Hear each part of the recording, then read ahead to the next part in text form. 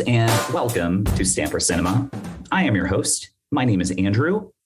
Thank you very much for downloading this latest episode. You guys are in for something really special. The guest I've got in store is a friend of mine that I met on the internet. You're going to love her. Her name's Brooke. You can find her on Twitter at QueenBB. Now, she and I go back, I don't know, maybe about a year. We share an interest in horror films, 80s movies, 80s music, Madonna. She's awesome, but I'm going to shut up. I'm going to let her introduce herself. She's far more interesting than I am. So with that, let's get on with the show. Well, good evening. How are you? I'm wonderful. Got to get a refresher on Fright Night last night. So awesome. Doing pretty good. Yeah. Well, we're going to begin with a little icebreaker. Obviously, people that are listening to this podcast, this is their first introduction to you. So I like to ask 5 very, very important questions to get it all started. So you're on the hot seat. Are you ready? I'm ready. Okay. Pizza or tacos? That's very hard, but I have to go with pizza. Pizza. Okay. What's your go-to pizza toppings? Cheese. Plain cheese. Plain cheese. Okay. Awesome. Christmas or Halloween? If pressed, I'm going to go with Christmas. Christmas. Okay. Yeah. Okay. Terminator or Aliens? Terminator. Hands down. Yeah. iPhone or Android? iPhone. And lastly, coffee or alcohol? How do you make people choose a name? Hey, well, you have to. I mean, that's why it's an icebreaker. People have to know, what Brooke's all about. I guess coffee. Coffee? Yep. Big coffee connoisseur. Do you? Not really, but like I don't have a day that starts without a cup. And it's only one cup. I'm not a crazy person about it, but I have to have one cup. Sure. Now, Brooke, what part of the country do you live? So I'm in the Raleigh, North Carolina okay. Yeah. area. Yeah. Awesome. How long have you lived there?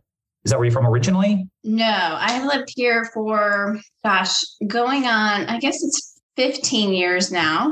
And before that, I lived in South Florida, just north of Miami, for about 11 years. But I grew up in the suburbs of Chicago. Okay. Like the southwest suburbs of Chicago. Mm-hmm. So a little bit all over. I also lived in South Florida for a time. I lived on the Gulf side. I went to high school in Naples, Florida. Okay. Yeah. My sister lived over there. Mm-hmm. Yeah. Awesome.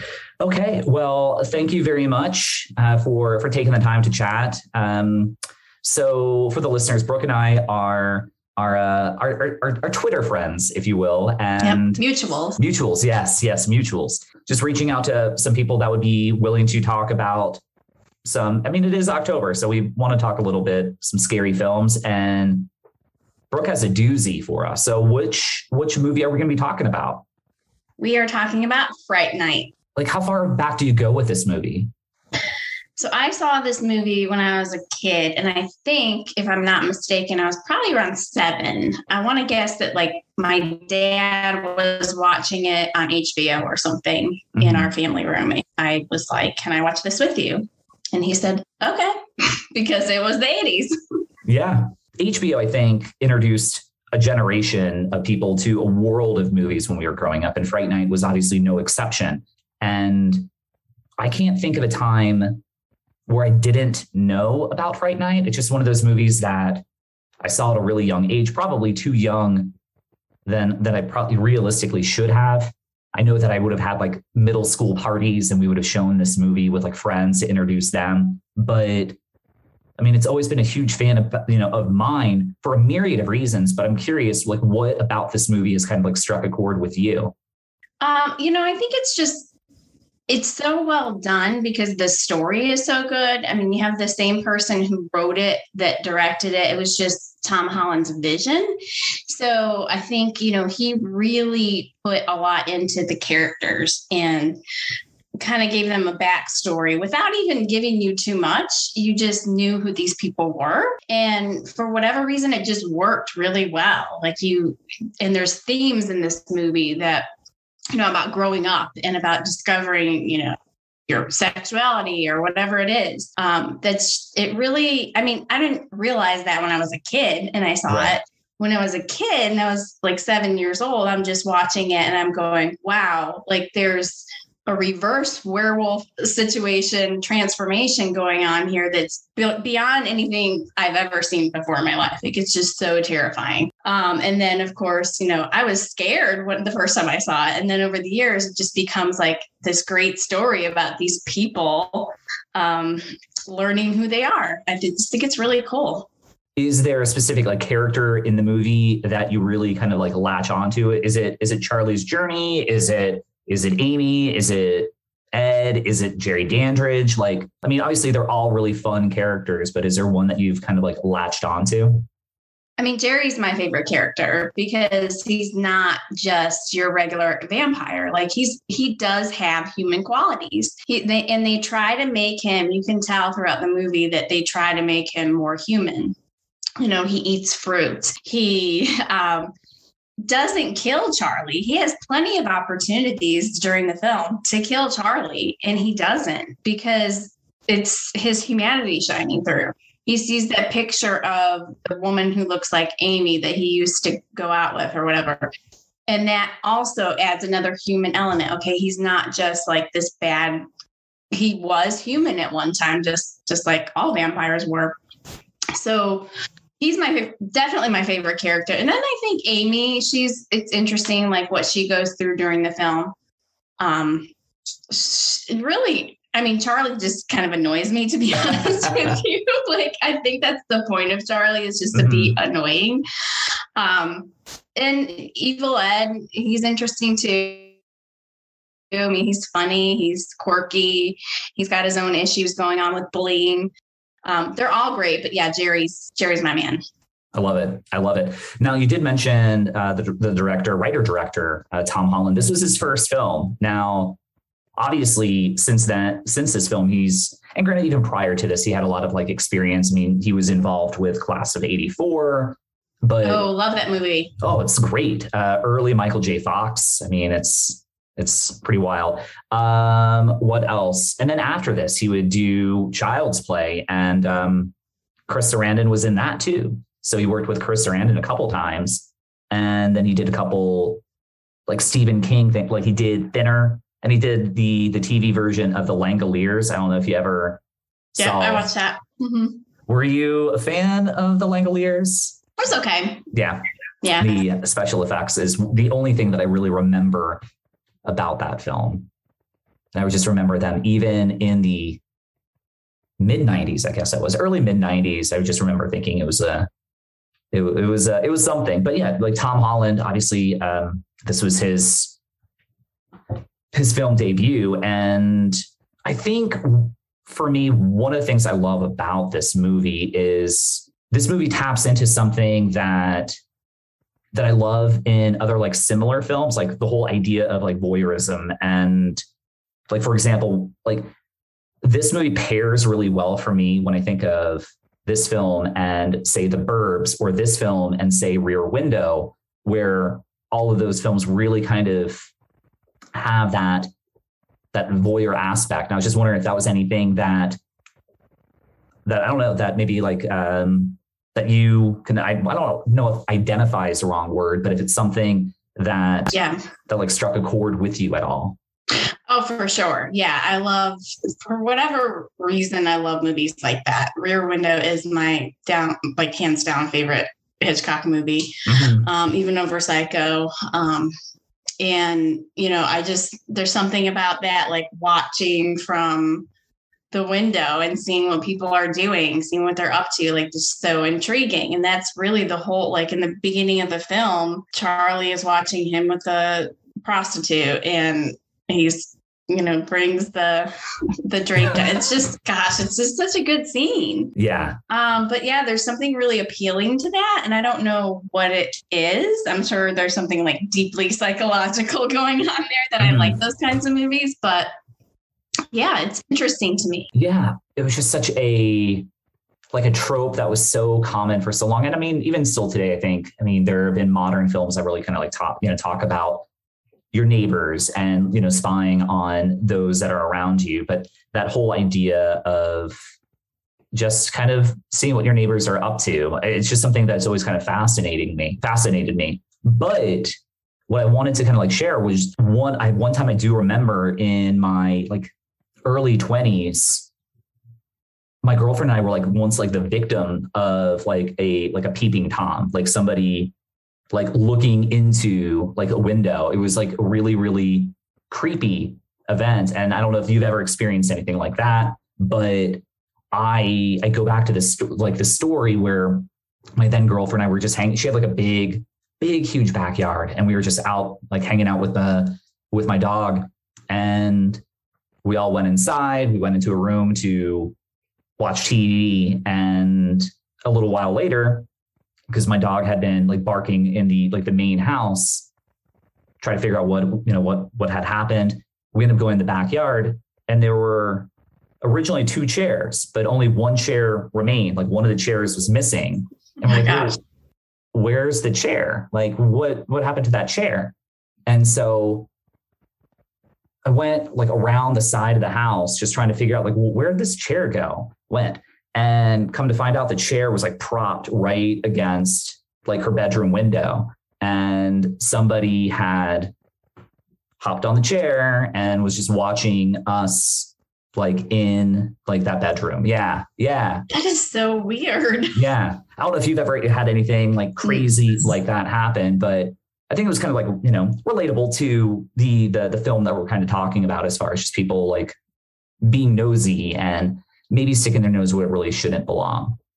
No, I mean, I haven't had anyone like that I know of spy on me, where like I'm one of those people where my ex-husband used to be like very concerned about, okay, the window's open, don't walk by naked. But like, right. I didn't care. Like, I'm like, no one's looking in here. No one cares about us. Like, that's only in the movies where people like look in on. Like, another movie I just thought of too is Body Double, one of my favorite De Palma films. That's a great voyeurism flick. But anyway, yeah, no, I was always like, no, I'm still like that. I'm like, I mean, they're not good. No one cares. And if they do see it, I don't care. I guess it doesn't really bother me, but that would freak me out if what happened to you happened to me. That would change my whole perspective. Like, I'd be closing the blinds every chance I got.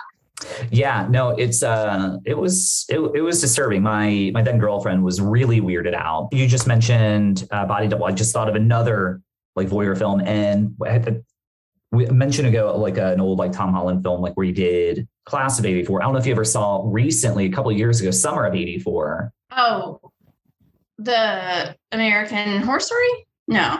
Yeah, so this movie came out maybe like 3 years ago. Yeah, it's a Canadian independent film, and it's essentially story of a few boys, and they believe like one of their neighbors is a serial killer. And again, just a kid getting his nose where it probably shouldn't. And the movie takes a really, really dark turn, very unpredictable. And if you're a fan of that type of genre, definitely check it out. I don't know if it's still on Shudder, but it was streaming on Shudder for a little while. I don't know who has it right now, but good. It does have the kid from the Babysitter movies. But yeah. I love those movies. Went on a little side tangent there and everything, but I am curious. I mean, this is a movie that I don't know if cult film is really the term I want to use for it, but it's a movie that has continued to find its audience, right? Some 30 some odd years after it was released. And I'm just kind of curious, what do you think? What is it about it? Is it just because it's well shot, well acted? What about this movie resonates? I think there's something in the movie for everyone, literally.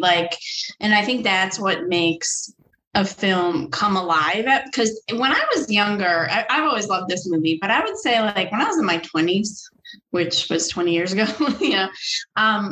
I didn't think most people didn't know what Fright Night was. They would look at me like I had 5 heads when I mentioned this movie. Now, because of media and it had that comeback, it had that documentary made about it about 6 years ago, and they did a Blu-ray, but now I feel like it's just the go-to. Like everyone's like, oh, it's a cult classic. Well, it's not really a cult classic anymore, but I think it's because, again, the story is just so good. There's something in there for everyone. There's romance. There's finding yourself. It's like a coming of age story. There's the voyeurism stuff that appeals to a lot of people. And the story itself is just original. Like, who writes a story about a kid and a vampire moving in next door and him trying to, reveal that he's a vampire? It's just it seems like such a silly story, but it's brought to life so well. You've got Roddy McDowall. You've got really great talent in this movie, like great actors. Even I don't know the mom's name, forgive me, but that actress is wonderful. Like she has some of the best lines in the movie. The music is a big part of why this film is great. It's got Brad Fiedel doing the score, who Tom Holland pretty much said after he saw Terminator, I have to get Brad Fiedel to do this. And that theme song that like kind of plays over all the most integral parts of the movie is just, it's just so seductive and it just draws you in. And then on top of that, the soundtrack that they didn't have the money to pay like for these big songs that were big in the 80s. So they're like, we're going to have our own music made for this film. These bands are going to write these songs specifically for this movie. And that's what happened. And to this day, I actually found some of the songs, not all of them are on there, but some of them are on Spotify. Downloaded them. I'm like jamming out to my car to like, he's a good man in a bad time, because the music to me, I think music is a big part of making a film great. And I don't even think people realize how much it affects their love of or dislike of a movie. Mm-hmm. That's great. I wholeheartedly agree. I love the music in the movie. I think it really does help bring it to life. I love the kind of like the little eerie score that you've got going on it. And yeah, you've got some of these great, I don't know if they're necessarily like new wave, bands or anything that, and maybe a little bit, but just a fun, just kick-ass score and soundtrack. I love it. Now, you mentioned this documentary. I haven't seen it. What were some of those takeaways that you got from that documentary about this? So it came out about 2015. It was on Shudder, very short-lived. I'm trying to find it recently, and it's not anywhere. It's not streaming anywhere. It's not even available on DVD. So unfortunately, I haven't been able to revisit it. But it was a documentary about the film. It had pretty much, I think all the core cast was interviewed for it. And then Tom Holland. And the biggest takeaways I had was they talked about the music, how they couldn't afford to, buy the music from a bigger artist. They talked about, it was a lot about how Tom Holland just brought it to be. Like it was his baby. It was, something that he wrote, directed. Just a lot of stuff about the actors, and like Chris Sarandon had a lot of input on the character of Jerry. Like he was the one who kind of said he should be eating fruit. He actually was the one too that said we should have like a picture of his ex-girlfriend and it looked like Amy, like to make him more human. Mm-hmm. So he had a lot of input on that. And that was from that movie as well.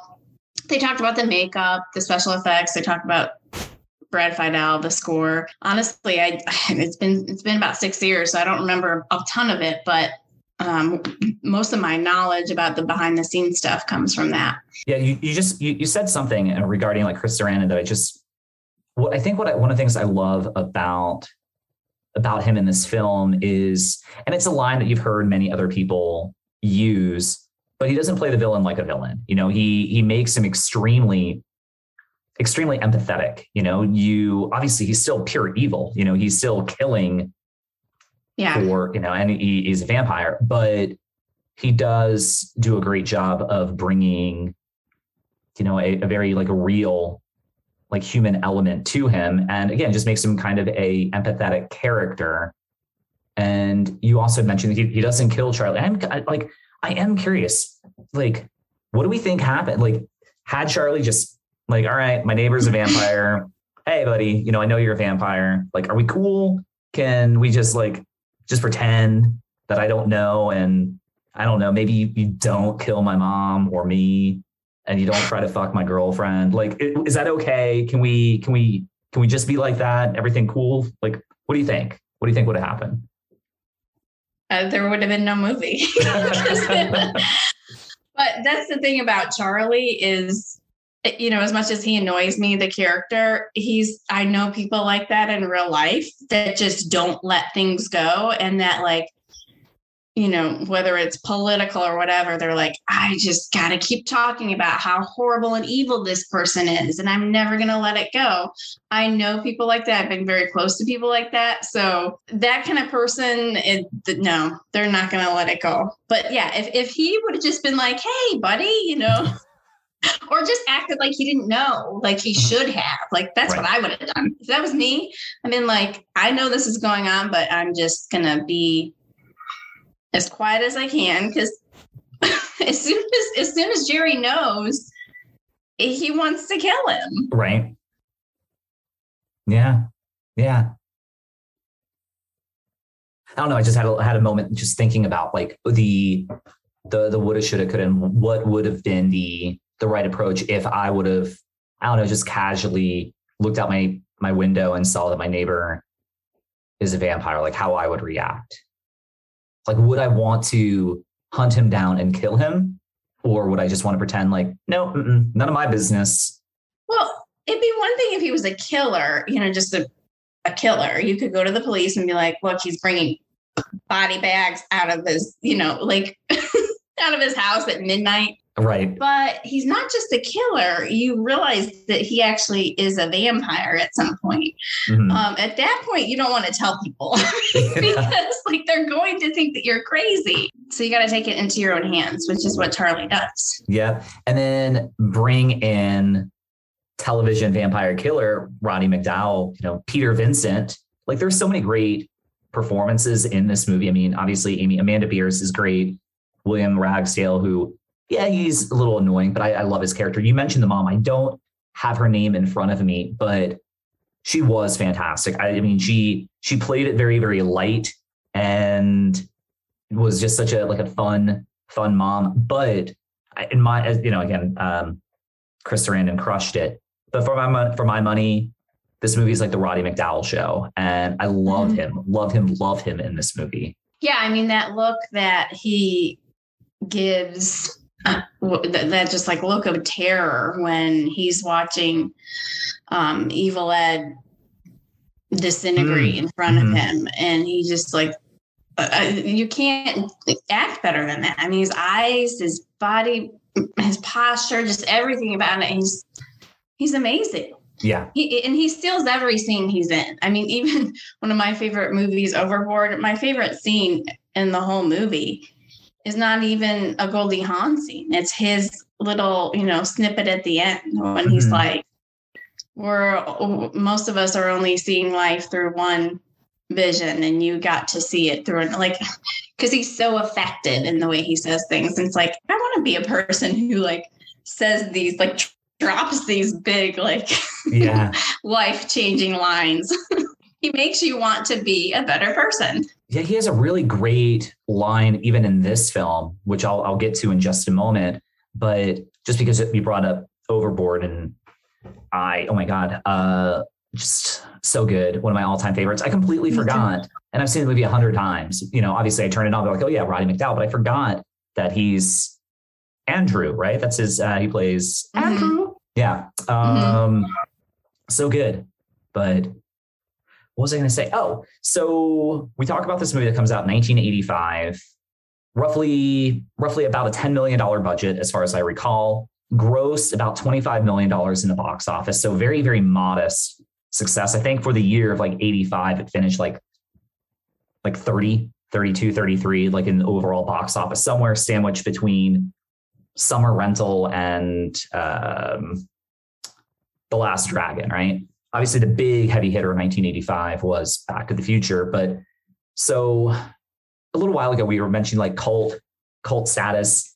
Again, it's just not a term that I really want to throw in for it, especially when this movie was very well received. I mean, at the time when this movie came out, Roger Ebert gave it 3 stars. I think that's like a 92 on Rotten Tomatoes, but I don't know if you've ever had the opportunity to see or like read the review that Roger Ebert gave it. I mean, it was positive. It's not I don't think one of his greatest articles, but he does say something interesting. I just want to kind of, if you don't mind, I'm just going to read like this little paragraph right here. Sure. Cool. Yeah, I love Roger Ebert. Yeah, it's a very short review. Yeah. So this is just reference to Roddy McDowall, who we just mentioned. The best line in Fright Night belongs to Roddy McDowall, who plays a broken down old ham-bone actor who used to star in vampire films. The kids today, he complains, don't have the patience for vampires. They want to see some mad slasher running around and chopping off heads. He's right. Vampires are doomed to live forever, have outlived their fashion. They've been replaced by guys in ski masks who hack their way through dead teenager movies. Fright Night is an attempt to correct that situation. And then it goes on, yada, yada. But so I do love that Roddy McDowall line, which the kids today don't have the patience for vampires. They want to see some mad slasher running around chopping off heads. And for a time, that was very, very true when it came to like 80s cinema, right? I mean, that was like you had all those like Friday the 13th films and several other Halloween films and Nightmare on Elm Street, so like the whole like big slasher phenomenon was huge in the 80s. And for a time, vampire films became very passé. Now, as times have come back, we've had some vampire films, some really good ones. But I've been trying to think, and I'm pretty like hard pressed to think if vampires are really back. So in regards to that Ebert quote, what do you think? Do you think it's still relevant? Like, do we have vampires kind of like outlived their welcome, or do we just think it's just their day will come back? There will be, because obviously HBO had that huge True Blood show, right? I mean, that was a big vampire show. And so I'm just kind of curious, like, have we moved on from vampires, or is it just cyclical? Things come in and out of fashion. It's cyclical. And right now I feel like there's a place for everything. I do feel like, right now there's a lot of, or in the newer age, there's a lot of those haunted house movies, which I'm not a huge fan of. I'm not really a fan of possession or haunted house movies for the most part. I'll watch them. I love horror, but there was, the 80s, yes, that was the fad. It was, Nightmare on Elm Street 2 came out the same year as Fright Night. Things do happen. I think there's a place for everything right now, honestly. I think if there was a great vampire movie that came out tomorrow, I think people would go see it. People just want to see anything at this point that's going to distract them from their everyday lives. But I think it's cyclical. I think just like with quote unquote, I don't like this word, but hair bands. I call it 80s rock music, but that was all the rage at this time too. And while that has obviously gone away and alternative rock or grunge kicked that out of the water, people listen to it now. It's like a fad to listen to it again. So things come in and out. People gain a new appreciation for things after they're gone. So I think if there is a time where vampires come back, which I'm sure there will be, it's going to be kicked into gear by either a great film or a great TV show, just like it was, 10 years ago with True Blood. I totally agree. Is this your favorite vampire film, or do you have another vampire film that ranks? This is my favorite vampire film by far. I like vampire films. There's not a ton that I love. I do love Near Dark. I just saw that recently back in July for the first time. I had not seen it before. A friend of mine was like, let's watch this movie. You're going to love it. And I was like, but I loved it. It was great. Yeah. I wasn't ever a huge fan of Lost Boys. I'm not saying I don't like the movie. I just, I need to watch it again because it's been way too long since I've watched it.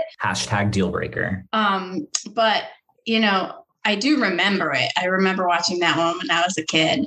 What are some other vampire movies that are great that you can think of? Well, you just shat on the Lost Boys. No, let's see. No, I'm just saying it, Yeah, no, you literally nailed a few of my favorites. Big fan of Near Dark, huge fan of the Lost Boys. There's this, When I think of like horror, like genres, vampire films aren't necessarily like my favorite, but I do enjoy a good vampire film, right? I wasn't a big fan of John Carpenter's vampires. I didn't really think that was really fantastic. I enjoy Interview with the Vampire to a fault. You know, I love the artistic aspect of it. Bram Stoker's Dracula. I love the artistry of it. I think it looks fantastic. I don't know if I'd consider it like a great movie. I don't know. I love Dracula. I love Bram Stoker's Dracula, but my favorite scene is the werewolf scene. I just love anything with werewolves. Yes, without a doubt. Yes. I think when I think of Bram Stoker's Dracula, I go back to seeing it in the movie theater at like 13 years old. And I was with my mom, and there's a lot of nudity in that film. And so I think part of me is scarred for life because I saw that movie with my mom. And but I did watch it last year. And again, Gary Oldman is just terrifying in the film. And I forgot that Monica Bellucci was one of like the Dracula's like ladies in there. Anyway, I'm just going a little side tangent. I can't think of any other vampire films off the top of my head other than your classic Dracula films and everything. But I know there's one that I'm totally a huge fan of that I'm missing right now. It'll probably come to me as soon as we're done, but whatever. Do you have like a favorite genre of like horror films? Like what is your niche? I like body horror a lot. What do you mean by that? Body horror, like, I count werewolf films as body horror. I love werewolf films. Obviously, American Werewolf is one of the best films ever. And then also, like, I don't know if you ever saw Society. Oh, yeah. So that's a body horror film. Anything where they're like, their body is, I consider Hellraiser a body horror film too, because there's all that stuff, which I love Hellraiser. Yeah. There's just like a lot of like, it's gory, but it's just terrifying for whatever reason. I just like it. I don't know. I'm a weirdo. No. It's fascinating. Yeah, no, thank you. I appreciate that. Now I know we're running out of some time. So if you're ready, I'm gonna give you a little pop quiz and test your knowledge on this film that I know that you know so well. You've already kind of indirectly answered a couple of these questions. So, okay, actually, I guess before we do that, is there anything else that you feel that maybe we're missing that we haven't discussed? I think we have to talk about the nightclub scene, and I think we have to talk about the theme. You know, we talked about the themes of voyeurism in the movie, like, and kind of like the sexuality and like them coming to realize, you know, I think, you know, there's undertones of Evil Ed maybe being homosexual. There's the assumption that Jerry and Billy, I think his name is, are a homosexual couple when they first move into the neighborhood. So there's even the line by the mother. Yeah. So there's that kind of theme is going on within the movie. And I think like that nightclub scene when Amy is pretty much hypnotized, like she knows that Jerry's a killer. She knows that he's a vampire. And then all of a sudden she just loses all her self-control and looks into his eyes and he hypnotizes her.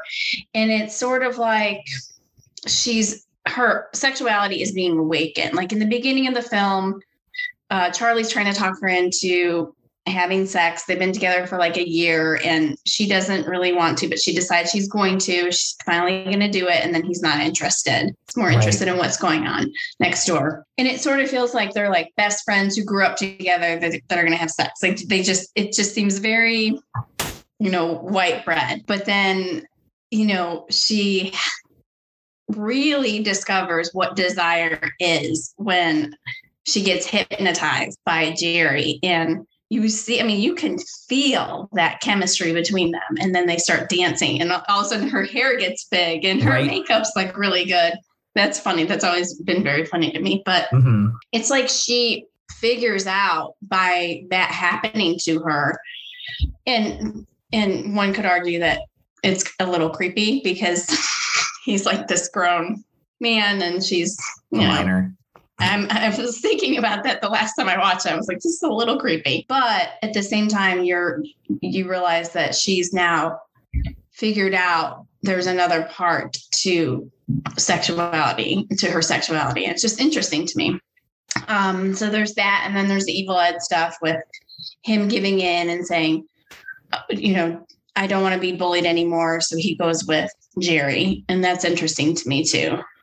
Yeah, no, I think both points are fantastic. And I was watching it last night and that opening scene, right? Because of the fact that he's basically begging her to give it up, right? And she finally gives in and then he's staring out the window, wondering what's going on, right? And so she's instantly rejected, right? Like her own sexuality is like, all right, I'm going to open up. And then when she does, she's not good enough, right? She's not nearly as interesting as what's going on with this other woman, in someone else's window. And that nightclub scene when, her sexuality is definitely revealed. And as you just very, very eloquently stated, just with the new hair and new makeup. And, but I mean, Jerry Dandridge is wearing that kick-ass like sweater vest or that sweater shirt that he's rocking, right? So yep. I mean, I think I myself got a little heated over that. I mean, Chris Sarandon, he was rocking, man, and he owned that scene, right? Just that you got that great like tracking shot when he comes into frame and just the way that it's editing, just seeing her reaction to him and him just staring at her and then dancing, and there's a mirror in the nightclub and she's not seeing his reflection. She only sees herself dancing by herself. Just so cool. And homosexuality is definitely another theme that on one hand, you'd be like, well, it's kind of, it was the 80s and they didn't want to like spell it out. But in a couple of scenes, they literally quite frankly spell out like there's, he has a live-in, and he's probably gay. And then obviously Ed probably is gay. Right. I mean, so there's definitely that element. And I don't know if that was really necessarily what the movie was trying to kind of like tackle that element in, or trying to make some type of social commentary within the 80s or not. I don't think it was necessarily what they were doing, but there is that element that you do see in a lot of vampire films, that whole idea of just a gray area when it comes to sexuality that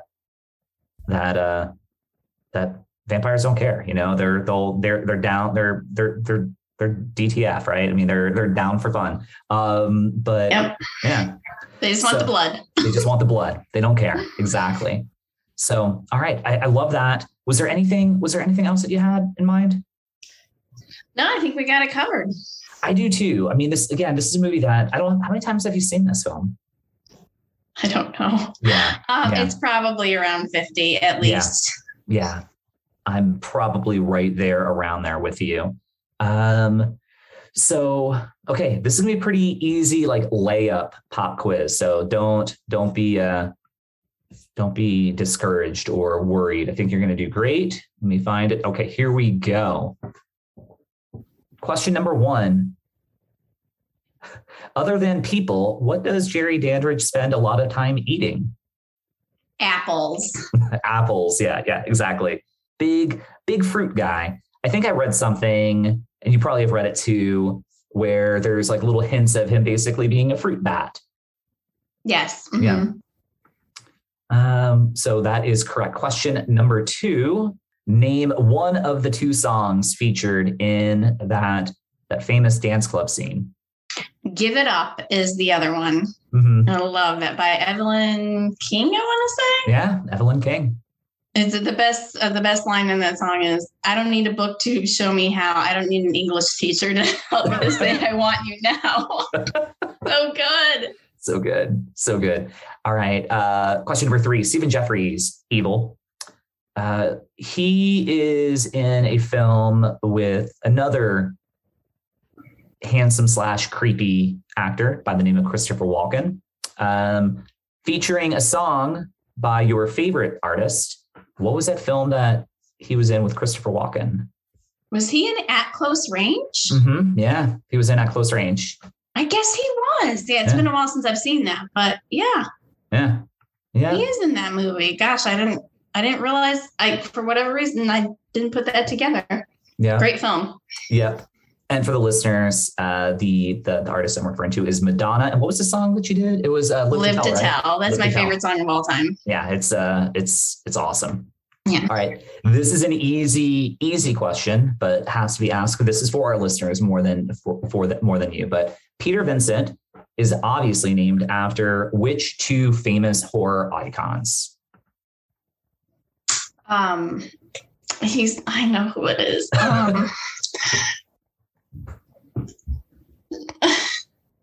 Peter Cushing.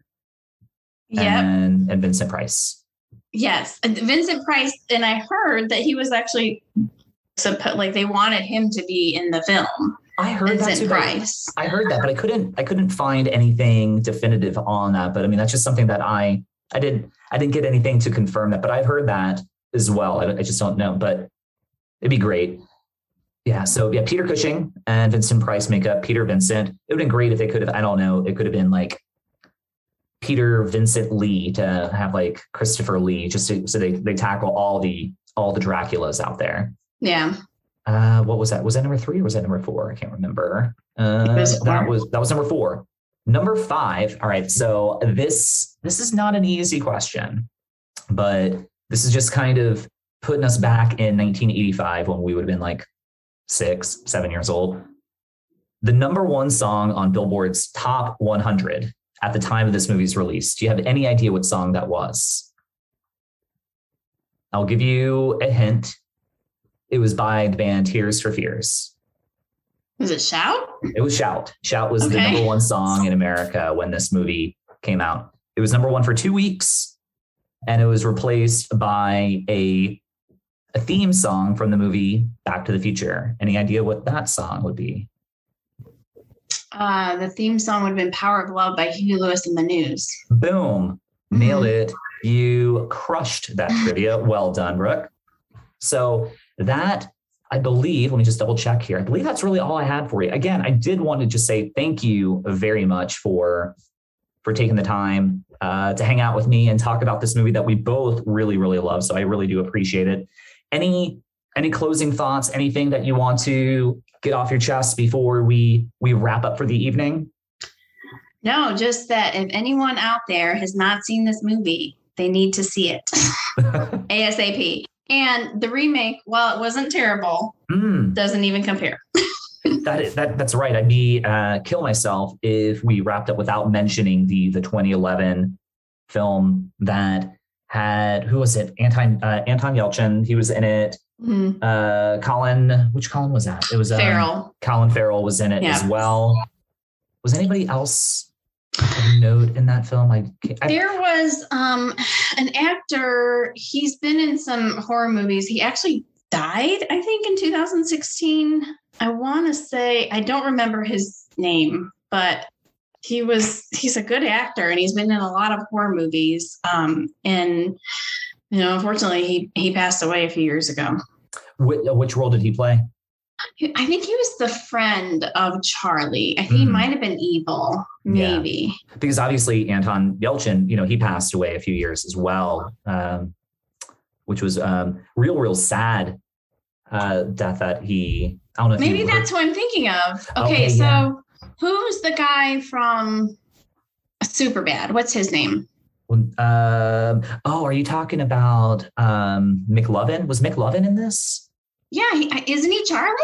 Or am I losing my mind? I think you've got it backwards. I think Anton Yelchin was Charlie, and I think it's been so long since I've seen that movie. I saw it in the movie theater when it came out, just because I was curious, but I haven't seen it since.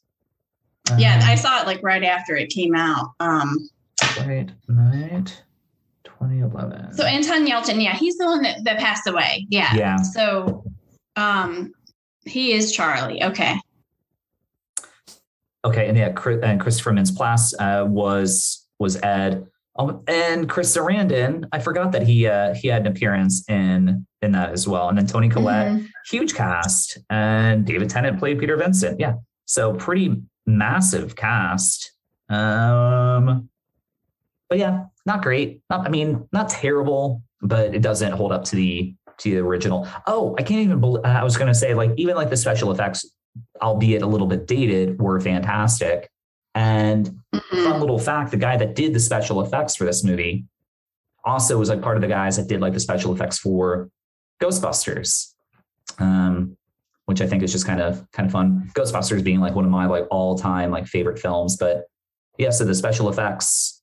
Oh, they're fantastic. Yeah. I mean, that scene with Evil Ed transforming back to human. That's some good stuff right there. It's underrated special effects there. People don't talk about that enough, I don't think. Yeah. All right, Brooke, I do appreciate it. Thank you. You're awesome. And I'll see you on the internet. All right. Talk to you soon. Bye.